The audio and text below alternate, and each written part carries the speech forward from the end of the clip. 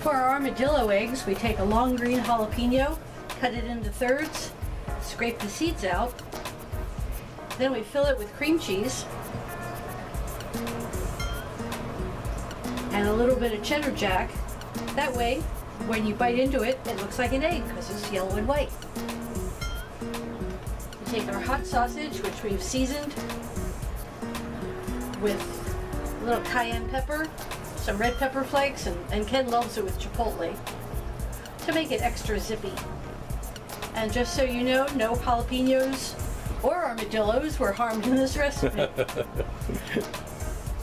Armadillos don't have eggs. You wrap it around, nice and tight.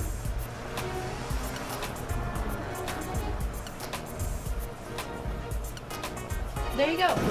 All right, we're on our Green Mountain Davy Crockett, one I call a tailgater. I love this little grill, it's so versatile. I'm using a Bull Rex, which gives us actually 3 times the cooking space, but Patti's made us some really big stuffed jalapenos, some ABTs and rattlesnake eggs, and some armadillo eggs and some Scotch eggs, so I'm only using 2 of the racks. But adding those racks to this really adds to the capabilities of this little grill. We're at 350 degrees, and we're going to smoke these and cook them for about an hour until we reach an internal temperature of 165 on the sausage. Looking good. Look at that. You should smell this.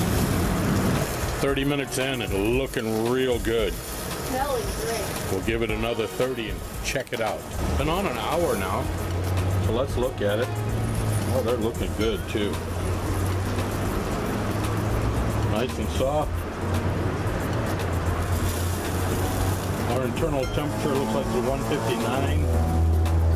Being that it's pork, we need 165. We're going to go about another 15 minutes or so. There it is. Looking good. It's time to pull them. Last but not least, armadillo eggs. I love these things.